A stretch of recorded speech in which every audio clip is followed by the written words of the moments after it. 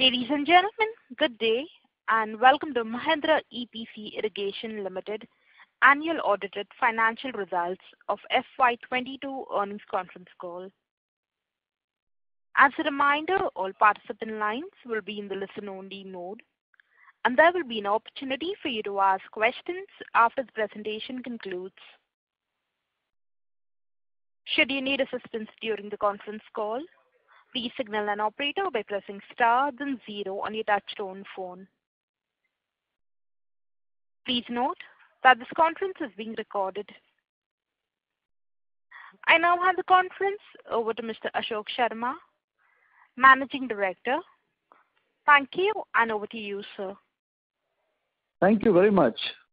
A very good evening, ladies and gentlemen, and a very warm welcome to all of you for the 7th investor call for Mahindra EPC Irrigation Limited.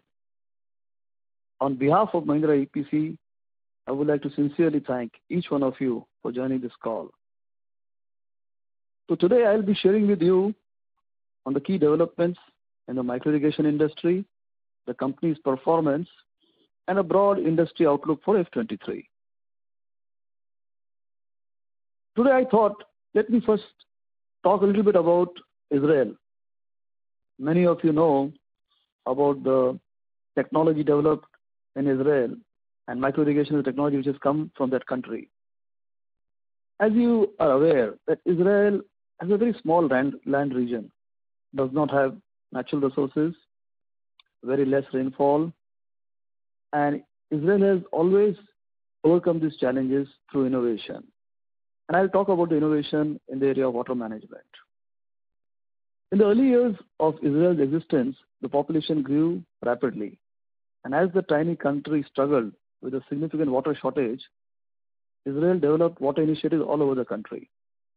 The Israel Water Authority launched a series of programs for children that taught them how to save water by simple means, building a whole new generation of water-conscious citizens. A country with over 60% desert and less than 20% naturally arable landmass. Today, Israel has become a world leader in water management and water cycling. Over 90% of Israel water is recycled, and nearly 80% of drinking water consumed is either desalinated or recycled. So 90% is recycled and 80% drinking water is desalinated or recycled. And Israel has reduced the amount of water needed for irrigation by more than 30%, using micro-irrigation largely, and also has increased its groundwater level through efficient management and maintenance of traditional water storage structures. By doing this, Israeli farmers have made the desert bloom with the pioneering use of irrigation and innovative farm technologies. So today, agriculture is thriving in Israel, and it successfully traveled the journey from a water scarce to a water abundant country. Now, Israel is an example for the world on how to move from a water scarce to water abundant country. Cut to India. In India, again, I've been repeating this, but I'll just repeat, there will be some new listeners today. The agri sector consumes the largest amount of water. Almost 80 to 90% of the water is used by agriculture. And micro-irrigation becomes a very important driver for water conservation. And given the high focus on environment, social governance, it's very critical that companies like ours are contributing to the environment and conserving water. You also heard about water futures being listed on exchange in US. Today, India is a water-stressed economy, and very fast we are going to become a water-scarce economy. So what does it mean for the micro-irrigation industry? It means a lot, because as time progresses, all the citizens, farmers, governments have to get more and more water conscious. And today, only 12 to 13% of the arable land is having micro-irrigation facility available. And the overall area available for using micro-irrigation is close to 70 million hectares. Out of that, only 10 million is covered under micro-irrigation. So clearly, there are a lot of positives in terms of the need for micro-irrigation, and especially for a country like India, given its large arable land. The benefits of micro irrigation, I will repeat again, is that it increases the crop production for the farmer to 30%, and also the labor costs come down due to lack of weeds in the farm, which reduce the labor cost. We all been hearing about various schemes by the government to promote micro irrigation, various announcements in terms of more crop per drop, and clearly that is over the last decade and a half has driven this industry to this level. Now coming to my Mahindra EPC. Mahindra EPC irrigation company, we always focus towards supporting the farmers and helping them to be more prosperous. And that is our vision of our company. That how do we contribute to farmers' prosperity and also contribute to the nation's priority of doubling farmers' income and protecting the environment and ensuring that our country remains water positive and not water stressed or water scarce. In terms of the overall strategy of the company, I will just repeat the key points which I have been emphasizing on our previous calls. We've always focused on delivering high quality products and giving services to the farmers which help them to install the products properly and use the products properly. And how do we do it? Our strategy is very simple. We focus on few very critical markets, increase our market share year on year. The last 3 years, we have been increasing our market share by approximately 0.5% every year, and we are close to 6.5% market share now. Over the years, to increase the margins, we have shifted from low margin sprinklers to high margin drip products. One of the big challenges in the industry is managing working capital, and that has been one area we have been very mindful of, and we have tried to plan our growth based on the working capital cycles from the government. As far as last 2-3 years are concerned, cautiously we have taken a call to move towards more non-subsidy business so that there is less dependence on subsidy, and a major thrust has been given on reducing costs. If you look at our numbers, our F22 fixed costs are lower than our F20 fixed costs. So the whole idea is to make the business model more lean so that we are able to manage our businesses profitably. So this was the overall context. Now let me talk about very specific things which you would be very keen to know about how the industry is doing now and what is the future. Unfortunately, the last 2 years for the industry have not been very favorable, and the industry has been degrowing year on year. Just to share some statistics which are based on the published data, in F19, almost 11.5 lakh hectares were covered through micro irrigation. In F19, there was a degrowth of 20%, and in F21, there was a degrowth of 20%, and further, a degrowth of 25% in F22. So in F22, we are estimating around 7 lakh hectares were micro irrigated. So this data is still to be confirmed, but this is our industry estimate and this is what we believe. Now, one has to think why these 2 years have been so tough for the industry compared to the previous years, where industry was growing at an average 6 to 7%, and in some years it was flat. But never have we seen this kind of degrowth in the industry. So looking at these 2 years a bit closely, what one can see is that in the last 2 years, largely due to the impact of COVID, the state governments have given less focus in terms of allocating funds for micro irrigation, and perhaps there was an urgent need to use for public health. That was one big challenge we saw. And the second challenge we saw is the overall impact of climate change. There have been unseasonal rains which have had adverse impact in certain markets, and also there have been cases where because of cyclones, some good markets could not perform. And the third reason, which is again something which is very peculiar for the last 2 years, has been the increase in raw material cost. I've been talking about this on the previous calls, and the trend actually remains unabated. And as a matter of fact, in the year F22, the raw material, which is our main raw material, which is polymers, the raw material cost has gone up by almost 30% over F21, which means an impact of almost 15% on the total material cost. So 15% increase in material cost is what the industry faced. Mahindra EPC could reduce the impact by certain innovative design improvements, by process improvements, efficiency improvements, and our impact was less than 15 by around 2 to 2.5%.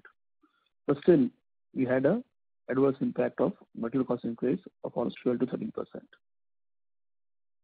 The major reasons for this increase in raw material cost has been the overall supply and demand situation.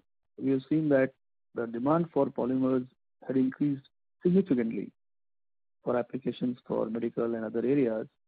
And also there have been many instances of large companies either reducing production or going for large breaks. And other driver for this raw material cost has been the increase in crude oil prices. In the last 1 year, if you look at 1st April to this 1st April, the prices have gone more than 70%. The crude oil prices increased by more than 70%, which has impacted the material cost. Obviously, this has put a lot of pressure on the industry in terms of reduced revenues, reduced margins, and also in certain markets, it has become unviable to sell the products profitably. So this is the challenge which we saw in the last 2 years in the industry.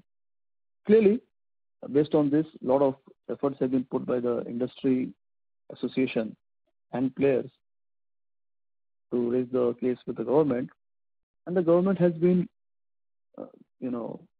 giving suggestions that how can we have a pricing which is linked with the raw material dynamic pricing rather than having a fixed pricing which is currently available. How the schemes can be run more efficiently by doing DBTs to the farmers and ensuring the schemes are available all around the year.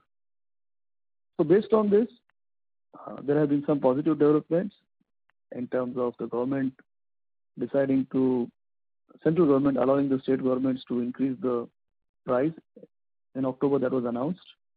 And as after that, the various state governments have started the process of price revision. And up till now, Telangana government has already increased the price. And other governments, state governments are in the process. And we expect some more price increases coming from different state governments starting this quarter. Also, what is favorable for the industry is that stable markets like Maharashtra, Gujarat, and Tamil Nadu, which have been consistently well performing, have demonstrated their commitment to give adequate funds for this year. And on the ground, we see them working efficiently to ensure the business or the industry does not suffer. There are two other developments which we think are positive for the industry. One is the renewed and strong interest by the Telangana state government. They have declared oil palm cultivation as a big priority for the state government, and towards that, they have allocated a budget of around 500 crores towards micro irrigation, and they've been actively engaging with the industry to increase micro irrigation in Telangana. So that seems to be a good opportunity for the industry, and they've demonstrated that by increasing the price and declaring the new price ahead of other states. Another development which is worth noting is the development at AP government. You would be aware that for the last 2 years, the Andhra Pradesh government has been quite dormant in the micro irrigation industry. And recently, last few months, we are seeing a renewed interest. And demonstration of that has been sizable payments made by the AP government to the various companies for the amounts which have been due for quite some time. And the balance has been also assured in this month. And the department has been actively engaging with the industry to now restart the micro irrigation business. So these seem to be on the positive side. Increase of prices by state government, focus of stable states continues, dormant and large states like AP and Telangana getting reactivated. And we expect this should drive the industry well for the coming years. Having said this, there are challenges which continue. We are not seeing any relief on the raw material prices. They have been increasing in the last few months, and we expect that they may remain on the similar levels or marginally increase in the next few months. And perhaps as the geopolitical situation, uncertainty reduces across the globe, and also we are expecting some new capacities to come in. And also there has been expectation that the port congestions are creating a lot of issues in terms of movement of goods. So as they ease during the next few months, we could perhaps expect some stabilization oblique softening of raw material prices. But today it's very difficult to take that view. Today we are not seeing in the immediate future any scope of relaxation on raw material prices. So this is the context which I wanted to share with all of you, so that in this context you are able to see the financial performance of Q4 and for the full year. You have already gone through the results, I'm sure. So I will just share the highlights. In Q4, Mahindra Irrigation, EPC Irrigation Limited registered a revenue of 66.7 crores in FY22 Q4 versus 72.5. And we had a minor loss before taxes of 0.545 crores versus a profit of 5.59 in the last quarter. And as you would have seen from the financials, the material costs has increased to 63.7% versus 55.7% in the last quarter. So there has been a significant increase of almost 8% on the material cost, which actually has impacted our bottom line. On an annual level, we have had a degrowth. Our revenue was 212 crores compared to 57 of last year. And we have had a loss of 10 crores versus a profit of 25 crores in F21. And again, if you look at the material cost, it has moved from 51.7 to 62.8%. Significant jump. And we did not see any major price increases from the government last year. And clearly this increase of 11% has impacted our bottom line significantly. Now, I talked about F22, I talked about the challenges, I talked about the efforts put by the industry, some actions by state governments. But when I look at internally, how this year has gone for Mahindra EPC, I think many good things have happened in terms of what we could do internally. And I'll talk about that one by one. That once we realized that last 2 years, the raw material prices are going up and the revenues may be under pressure because of state government funding, a lot of efforts have been put to move towards a business model which is having less dependence on subsidy. Just to give some statistics, in F20, our 1% of the revenue was coming from non-subsidy business, and last year our revenue was 15% from non-subsidy business. In the past, we have been, putting efforts to focus on states which are more stable with better payment cycles. And last year we could achieve 33% of our revenue from these states like Maharashtra, Gujarat, compared to 22% in F21 and around 19% F20. So from 22 to 33% revenue we could move to markets which are more stable and more dependable in terms of payments. Moving to our joint venture, Mahindra Top Greenhouse, there's been some good development there. We've been able to sign MOU for providing net houses for rural livelihood increase for small farmers. We have signed up with the AP government, and there are a good pipeline of orders for the year, which we expect we'll be able to fulfill during the coming time.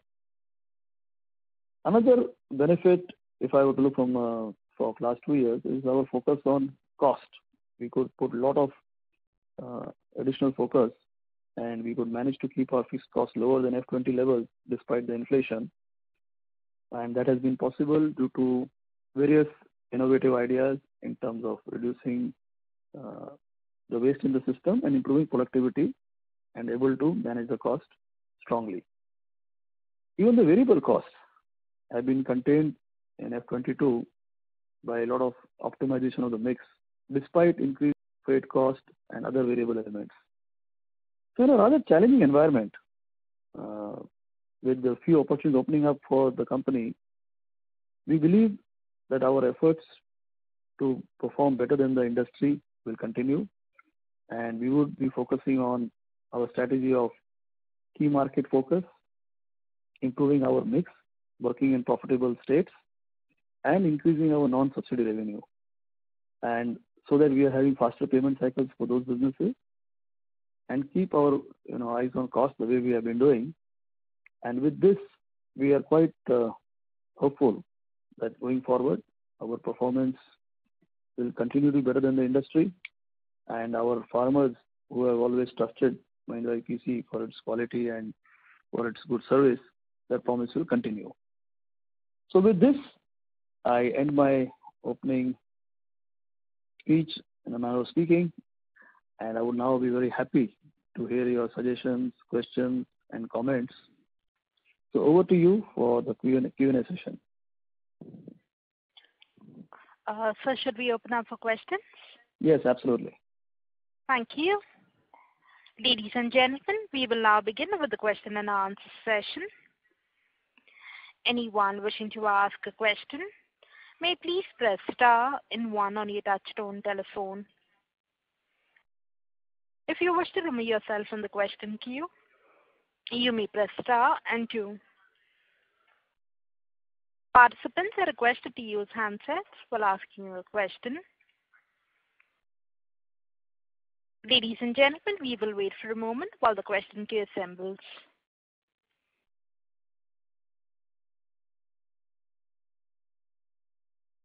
The first question is on the line of Aejas Lakhani from UNI Capital. Please go ahead. Yeah, thanks. Any questions? Sorry to interrupt, Mr. Lakhani. Sir, we are not able to hear you clearly. Can you use the handset mode while speaking? Yes, but just. Thank you. Is this better? Much better, Lakhani. Go ahead. Yeah. So thanks for the opening remarks. Want to check with you is that could you speak a little bit about the receivable position? And, we have on 40-50 crores, if I remember correctly, 40 crores is the pending receivable from the AP government. So could you speak a little bit on that situation? Okay. Any other question, Lakhani? I'll follow it up with another one. That's all. So go ahead, you tell me, then I can answer together. This is a simple one. Anything else if you want to ask? Yeah. So, sir, also going ahead now, sir, the pain that you've seen with AP government, if you could just highlight that the better governed states, what kind of a receivable do you have from them? And what kind of ability do you have to further increase sales in those regions versus, where you've been currently selling? Because I presume you are predominantly selling just 6 to 7 states, right? Or actually 5 to 6 states, if I understand. Mm-hmm. So that also. Sure. No, very nice. I think, Lakhani, thanks for putting this question, because this is clearly one of the most important drivers in this industry. Right. So as far as the AP is concerned, yes, the whole industry, as I mentioned on my opening comments, that 2 years there was hardly any payment. But recently, which is the last month, in the month of April, we received, we almost around 40 crores payment is due from AP, and we received around 15 crores last month. And also a similar amount is expected in this month as per the government, but that we have to wait and see. But definitely 15 crores we have received. So that's a positive development as far as AP is concerned. And what we are now getting a sense is that this government also has getting a lot of pressure from the various groups to focus on micro irrigation, and they want to again, rejuvenate the activity there. Now coming to your next question. Actually, if you look at the industry, Lakhani, it's largely around these 5-6 states. If you look at the big ones, Maharashtra, Gujarat, Tamil Nadu, Andhra, Telangana, Karnataka, and these would contribute almost 75-80% of the entire industry. So everybody is in those markets. And in these markets, Maharashtra, Gujarat are the industry markets which tend to pay on time. And you asked the question, how much time? So it varies from season to season. But just to give you a broad idea, an efficient state like Gujarat would end up, paying us between 3 months to 6 months, depending on which part of the year. And in Maharashtra, the scheme is, better, where we don't have much receivable issues because the payment is directly made to the farmers. And that's the model we are actually recommending to the government with the direct benefit transfer. So our receivables are very less in these markets. So that's the very good for us in terms of working capital management. Tamil Nadu is the third big market which has been driving the industry, and that state is also it's not very efficient on payments, and they have larger time frame for payment. It could go beyond 6 months. But again, the silver lining with this is that we do get the money. It's sometimes delayed, but governments do honor their commitment, and depending on their current situation, it goes off sometimes by a few months here and there. Now, the last question which you asked about focusing on these markets, I had mentioned in my opening comments that from 22% revenue from the good markets, typically we consider Maharashtra, Gujarat as the good markets from payment and profitability. We moved to 33%. That's one positive sign, and we have some very good plans to further strengthen our position in these markets. I hope that answers your question, Lakhani. Yeah, sir. Just a couple of follow-ups again on that. One is that what is the size of Tamil Nadu and Gujarat, Maharashtra, Gujarat and Tamil Nadu in terms of size, if you could just expand that. And also, sir, you mentioned that Telangana has already increased prices. So could you quantify what is the increase in prices that Telangana has done? And if you have any indicator of what the other states are likely to do? Okay. So I think you asked questions on everybody's behalf, like all the key questions you have asked. So if you look at Maharashtra and Gujarat, these markets actually hover around 600 to 800 crores each, depending on the year. And Tamil Nadu has been growing, quite at a faster pace recently in the last 3-4 years. And that's also around in the range of 500 to 600 crores now. So these are the three markets which contribute to almost 2,000 crores plus minus 5-10%. And again, it varies year to year depending on various factors. So that's point number one. Coming to Telangana, the price increase they've offered is actually in line with the increase in the input cost of last year.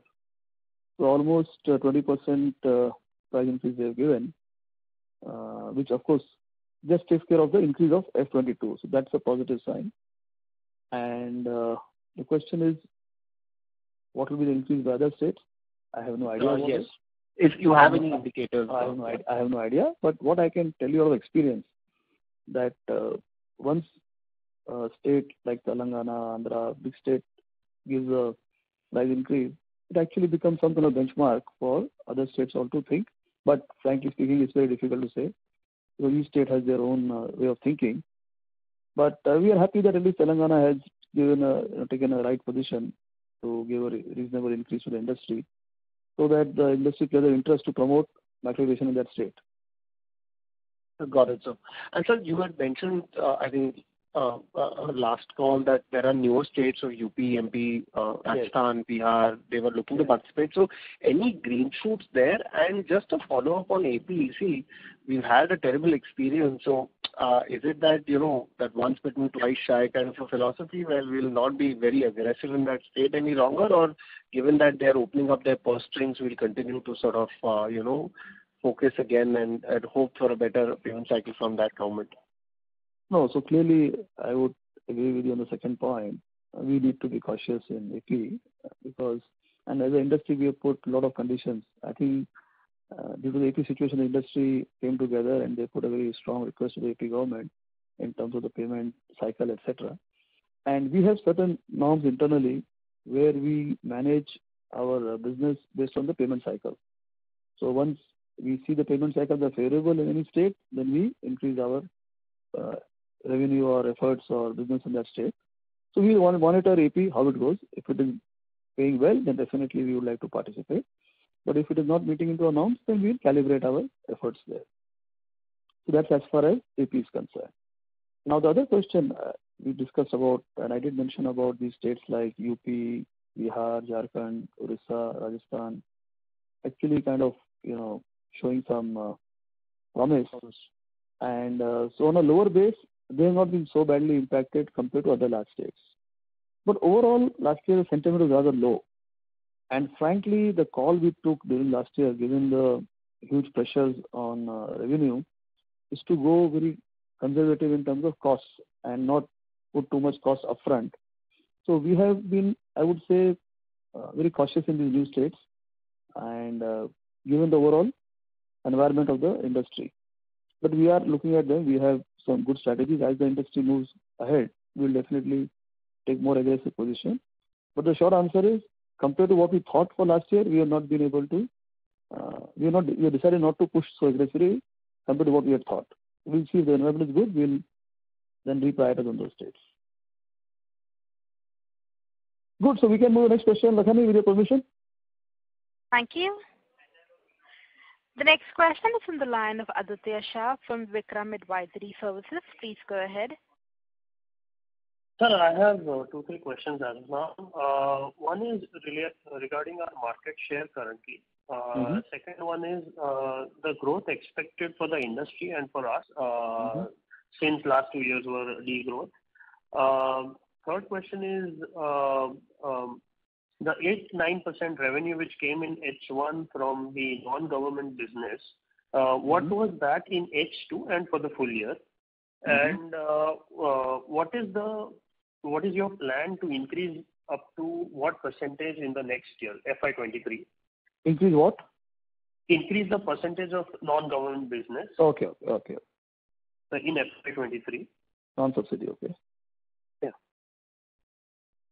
Thanks, Aditya. Thanks for coming for this call and asking these questions. Now, if you look at EPC, every year consistently, we have been growing by 0.4, 0.5% on our market share, most of the years.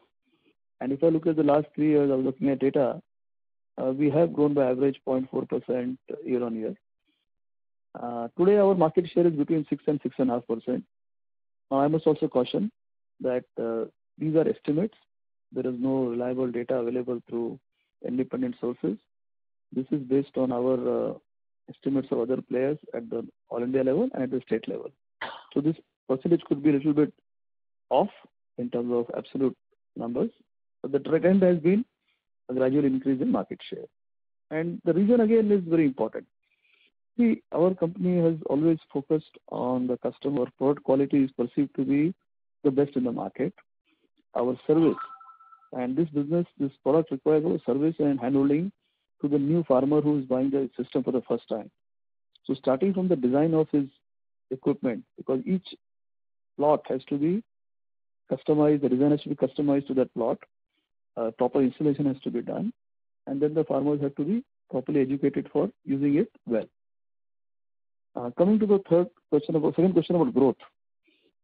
It's a tough one because the industry is going through quite a difficult patch last 2 years. But when I look at the positives in terms of, like I mentioned, the dormant states wanting to get active, price increase, which will make the industry also then, drive the growth. So, but there is a dampener of the raw material cost, which industry has to deal with in the short term.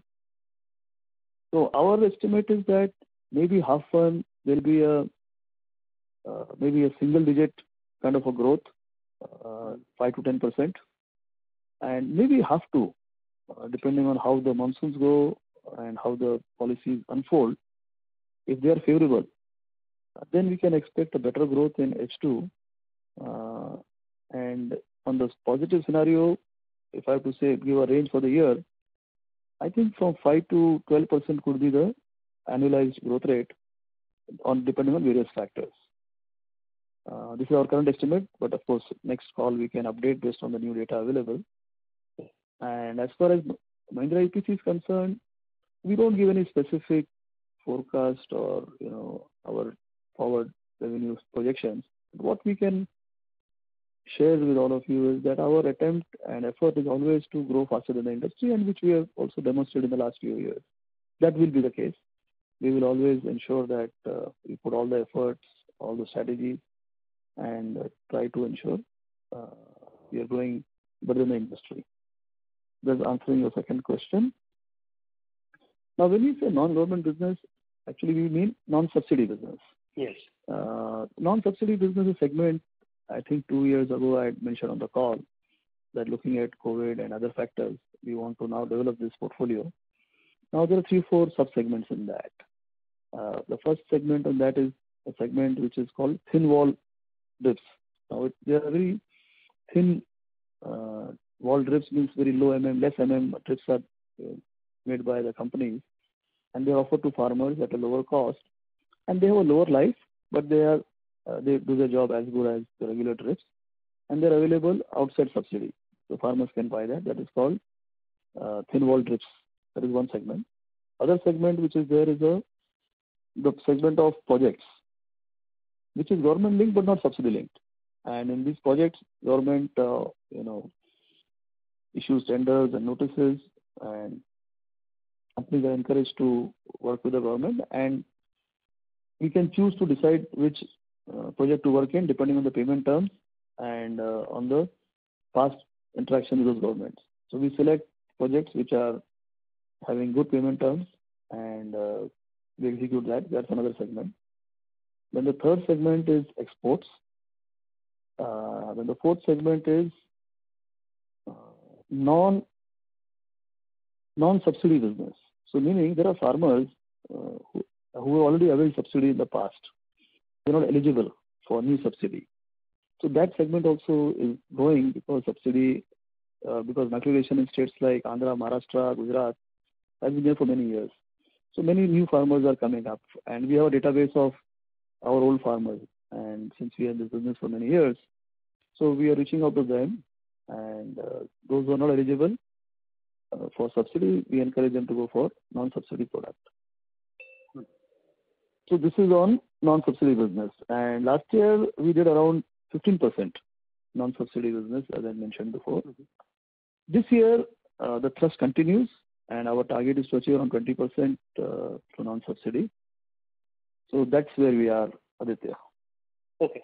Sir, to follow up with that, the pricing changes that the Telangana government made, let's say the other governments don't make any kind of price changes, then if we were to sell the micro irrigation products to the farmers at these prices without the increase, do we sell it at a loss or a very minor profit? So as you can see from the last quarter's financials, there in front of you, with the old prices, this is what the performance was. So at a top line of, as you can see, the top line of 66 crores, we almost broke even with the current cost and pricing structure. So if the cost gets favorable, pricing gets favorable, then obviously things are positive for us. If cost does not get favorable and price gets marginally favorable, then a little better scenario emerges. And let's say if cost gets adverse and price does not change, then we have a still worst case scenario coming. So these options are there, and we have to see how the market unfolds. So I've explained before what could be the upsides and what could be the challenges. Sir, but from 2011 to 2015, just going a bit back, if I look, your raw material costs had been for the 4 years when, just when Mahindra acquired EPC, between 60 and 65%. And even after that, the operating margin was positive between 5 and 9%. I believe the change in the business model by paying higher sales commission is creating a bigger drag on the net profits. Because today with 63% raw material cost, our operating margin is negative 3% versus a positive 5-9% in 2011 to 14 or 15. Now, sir, why is this change done, and can we, change it again to, have these cost savings and efficiencies that, we talk about? I think the material cost which you're saying in that period was not so high. We can look at the data. Let me check again. But as per memory goes, it was not so high because this is experiencing this high cost in the last 2 years, and we had 1 year in 17 or 18 when the cost was higher. So that is one. Now, second point which I want to highlight is in the early days, our material cost was higher than 16, 17, 18. The reason was we were having much higher dependence on sprinkler business. In those days, we used to have almost 75 to 80% business of sprinklers, which has lower margins and higher material cost. and 25% we used to have on drip business. So over the years, we have moved away from sprinklers and more into drip. And as a result, our margins have increased significantly. Another point we need to talk about is in the early years, 11, 12, 13, 14, the pricing was on largely the markets which were active were Maharashtra, Andhra those days, and the payment system was different. We used to have less commissions for Maharashtra because of the nature of the model. When Tamil Nadu came in, our commissions started increasing more. So as a result, our commissions went up, but overall our margins remained the same. So overall the trend is much better in terms of margins. But I don't mind, I'll ask our team to connect with you later on and exactly share the discussion on 11 to 15 data. Or I'll just ask my team to give the data. If I get the data, I can, come back to you on this point. Thank you. The next question is from the line of Rajan Shah, an individual investor. Please go ahead. Yeah, good afternoon, sir. How are you? Good afternoon. I'm good, Rajan bhai. How are you? Yeah, I'm fine. Sir, first of all, thank you for the opening remarks. They were very informative. I had certain questions. One was this last quarter, 66 crore of top line which we did. Does it include any price hikes, or all the price hikes have happened post 31st March 2022? Okay. Next question. Next question was, sir, in your opening remarks, you mentioned that in 2021 we saw a degrowth of 20%, and 21-22 we saw a degrowth of 25%. That means there was a net drop of 40% in the industry in these 2 years. Right. Are we still looking at this 12% growth, sir? If there's a 40% drop, if we want to go back to that, regain these 2 years of losses in the current year, and assuming that industry goes back to 19-20 levels, aren't we looking at a higher growth? Because 5 to 12% seems to be very, very low, sir. Okay. And I would also like to know about, you mentioned in your opening remarks that Telangana has given 20% rise in prices. Yeah. Assuming that other states give 15% rise and net it is 15% across the country, and if the industry were to go back to 19-20 levels, are we looking at a revenue of beyond 300 crores for the current year? That was my question. And a little bit on the top greenhouse turnover expected, because you said we had some good orders for the current year. Yeah. And sir, any new states you have entered? And one more question. The last 2 years was very stressful for many companies. So is the industry seeing reduced players in this right now at this point of time because of the stress? For the last 2 years, many of the smaller players may have got wiped out. So is it the scenario such that smaller players are, facing stress and maybe winding up their businesses or something like that? So if you can give some idea on that. Sure. Rajan, thank you very much for asking very pertinent questions. So starting with the first question. Now, in the 66 crores, actually, there's one price increase which has happened by Gujarat state government, which happened early on. I think September, October they announced this, which was around 5 to 6%. There is one increase which happened. The Telangana has happened just after that in this year. So answer is only Gujarat, and Gujarat is on the price with 5 to 6%. The second point which you said is true, that the industry has gone down to almost 40% in the last 2 years. And it's a matter of concern for the country, and it's a matter of very major issue which the PMO, state governments are thinking and need to think hard. We met the Secretary for Agriculture, the new secretary who has come in. He was very concerned about this, and he did express that there has been a lot of internal concern on the matter, and the government is absolutely not happy with this. Central government for sure, because it is not in line with the declaration which they had given across last 4 or 5 years, budgets and other communication. So clearly there is a need for the industry to grow back fast. But why we are taking this view, Rajan bhai, is that we want to be more cautious and conservative in our approach, because we have seen in the past that while we expect that things sometimes don't fall in place for various reasons, and in state government working, sometimes it's internal bureaucracy, sometimes election, sometimes some new factors.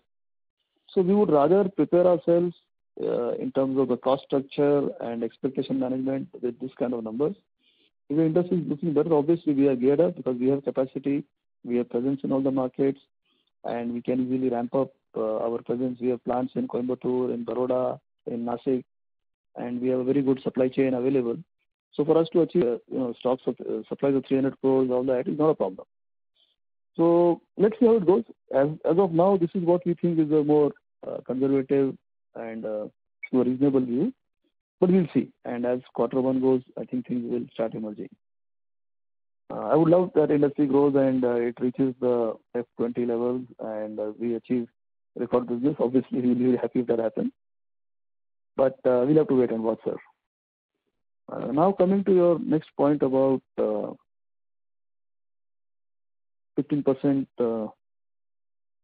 channel price increase. Now, if that happens and the governments are, having the proper funds and working well, then clearly it will be a turnaround and we'll be going back to the good times of 17, 18, 19 when the industry was doing well. But we'll have to wait and watch. And currently, after last year, we want 1-2 quarters to see something on the ground before we really start, hoping.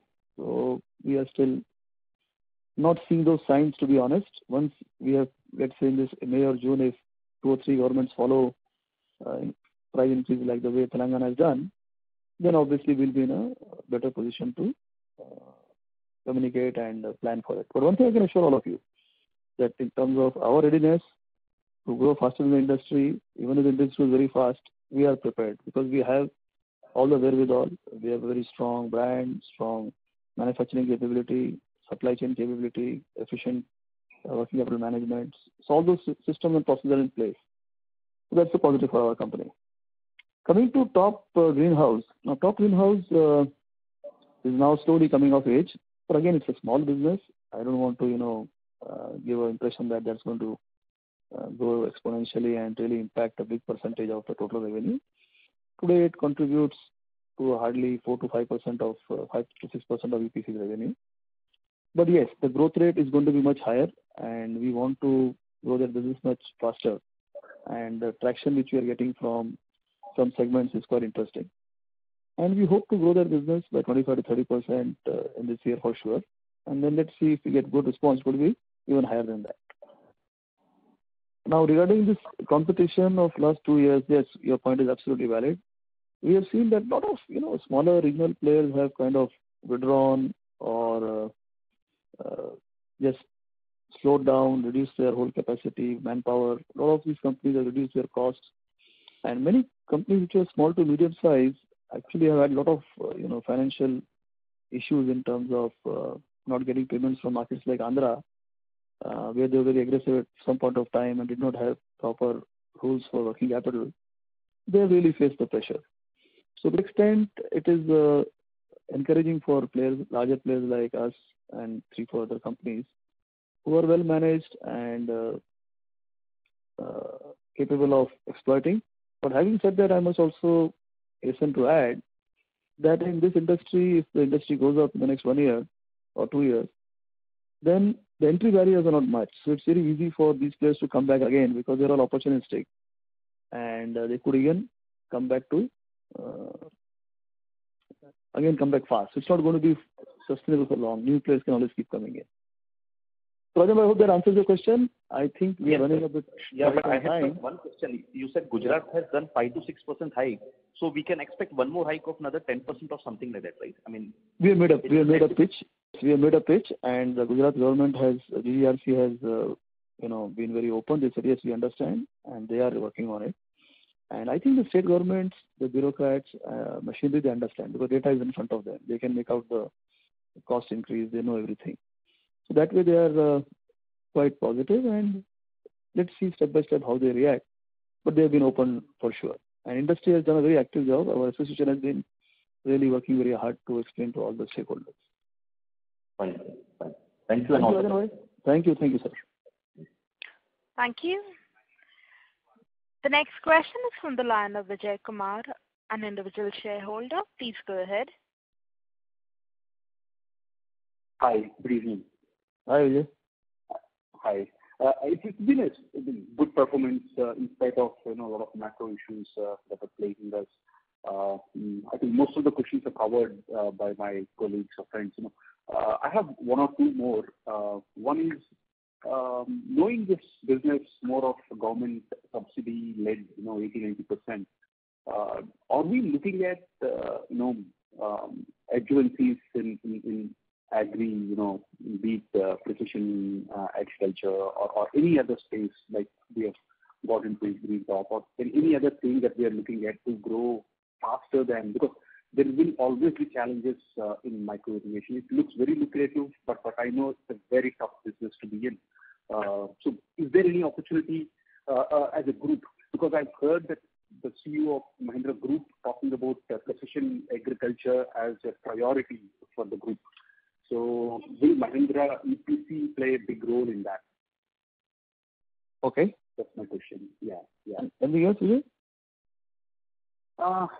And some time back, the group was also talking about consolidation within Mahindra agri pockets. So anything in the near horizon or any, I know it's a board level at the M&M entity level, but anything that is possible in the next medium term to longer term at least.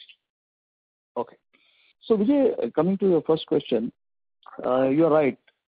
We need to have lesser dependence on state government, and that is the path we have started. And as I mentioned, that from 1% we are at 15, and we want to further progress it. That's with the current realm of products, which is I discussed in the past. Second thing which we are now working on is the greenhouse project. We expect the greenhouse project to, come of age in the next few years and start adding to the significant contribution of the company. So these two are already there in the realm and you're aware of it. Now we are also studying some other areas where we can leverage our, even in the last call, there was a suggestion by one of the members on looking at manufacturing PVC and such other areas. So this we are evaluating and studying. There is no finalization now, but we are looking at that space that could. So like that we're looking at some space which are beyond, but we are also mindful that we would like to be a strategic core. We don't want to dilute, and we would like to keep the focus on the farmer and not get into too much of unrelated diversification. So that would be one of the criteria I would keep in mind. And coming to the question about precision farming, so precision agriculture, micro irrigation is precision agriculture, which is one of our important precision farming methods. And there are other precision farming methods which are being thought about, but they are not in Mahindra EPC. They are in the M&M space of tractor business. So they are being incubated and thought through. But clearly we have synergies and we work together. So wherever precision irrigation required, EPC would come into that system and they would contribute there. As far as, your next point about consolidation and some future things, frankly, we cannot comment. There is nothing available to discuss now. But as and when there is something, surely we will, obviously keep you updated. So currently there is nothing to update on that. Thank you. Thank you, Vijay. And can you have the last question? Because it's almost close to 5, so let's take the last question, if any. Sure, sir. The last question is from the line of Aditya Shah from Vikram Advisory Services. Please go ahead. Sir, as a follow-up, what is the sales data from Samriddhi centers owned by Mahindra, and what is the percentage of sales which are direct sales, so-called, you may say? Another one, the person before me asked was the consolidation within the group. So I believe from what the public data I have is, there are Mahindra Agri, Mahindra Summit, and all of those companies together probably have around 500, 600 crores of turnover. So together, do Mahindra at a group level plan to, sort of have a larger entity like, which can have 1,000 crores of turnover, and which is why we can have better cash flows and all of that? Yeah, so Aditya, let me just first confirm that point which you talked about material cost. My team has just responded. Yeah. So what you have said, observation is right, and the answer which I give you also was right in terms of the commissions and in terms of the mix. And also, as we like to remember that F11, 12, when Mahindra acquired the company, we also had to make some investments in people and organization, IT, and other things. So that was the kind of journey we had then. So that, but your data is correct, so that's fine. Now coming to the question on synergy with Samriddhi. So roughly we do around 8 to 10% business through Samriddhi centers, and that happens through them, and it is done at arm's length. And we use the tractor dealers, their reach and their presence. So not only for the 8 to 10% business, but also we have joint efforts in the field in terms of promoting through joint farmer meetings, etc., so that the farmer sees Mahindra as one, and that's a unique strength which we have. So that definitely is one of our important image and brand building avenues also, in addition to sales. And coming to your question on consolidation, yes, what you said, Hamid, I agree, all that is there. I think these are options which are always there for the management to review and consider. But as I said before to Vijay, currently there is nothing on the cards which I have to update you on. But these are options, and like that, there are many other options are there. So when the time comes, obviously we will keep you updated. Sure, sir. Thank you, sir. Good. Thanks a lot. So with this, can we end the call, ma'am? Sure, sir. Would you like to add any closing remarks? Oh, I would just like to thank each one of the participants for the wonderful support and the interest in Mahindra EPC, and for the very valuable questions. And I hope they were satisfied with the answers. And I look forward to connecting again in our next call after H1 results. And let's see how the industry goes. If the industry goes well, I'm sure we'll have some good news to talk to you. Thank you very much. Thank you. Ladies and gentlemen, on behalf of Mahindra EPC Irrigation Limited, that concludes this conference call. We thank you for joining us, and you may now disconnect your lines. Thank you.